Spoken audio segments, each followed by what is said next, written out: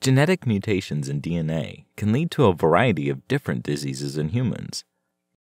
Gene therapy addresses genetic diseases at the source by adding modified functional genes called transgenes to cells and tissues. Classically, gene therapy has been used to add a functional copy of a gene and does not replace the mutated version in genomic DNA. Gene therapy can be delivered using bacterial and viral vectors, which enable foreign DNA like the functional transgene entry into the host cell.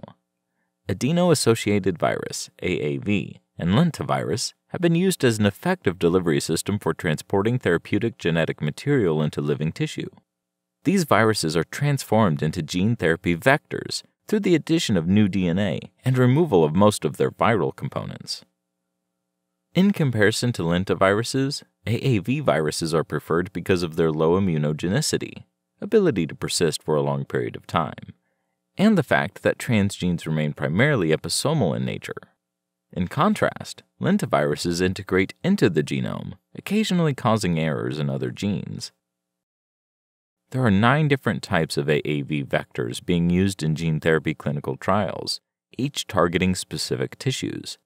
AAV vectors consist of tissue-specific promoters, which only allow transgene expression in certain cells, and the transgene, which encodes for a functional product.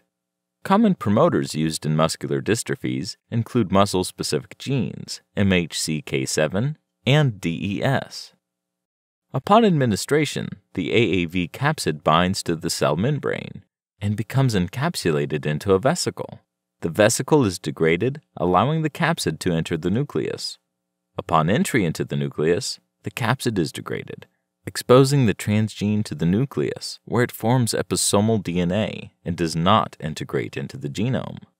The promoter sequence next to the transgene initiates transcription into mRNA.